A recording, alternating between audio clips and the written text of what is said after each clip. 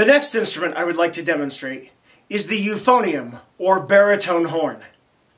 The euphonium and baritone horn are members of the brass family.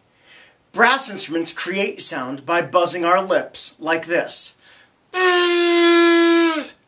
We use the letters E, which pulls the corners back, M, which brings the lips together, and P to start the note. Together they sound like E, M.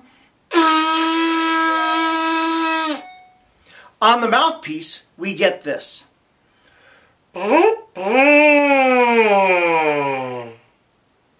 Like the trombone, the mouthpiece is significantly bigger than the trumpet and French horn. In fact, the mouthpiece on a euphonium or baritone horn is exactly the same as the trombone. Now that we've attached the mouthpiece to the baritone horn or euphonium, you will discover that it has a much warmer sound than the trombone. The trombone's tubing stays small and flares at the end for the bell, whereas the euphonium and baritone horn, the tubing progressively gets bigger throughout its length.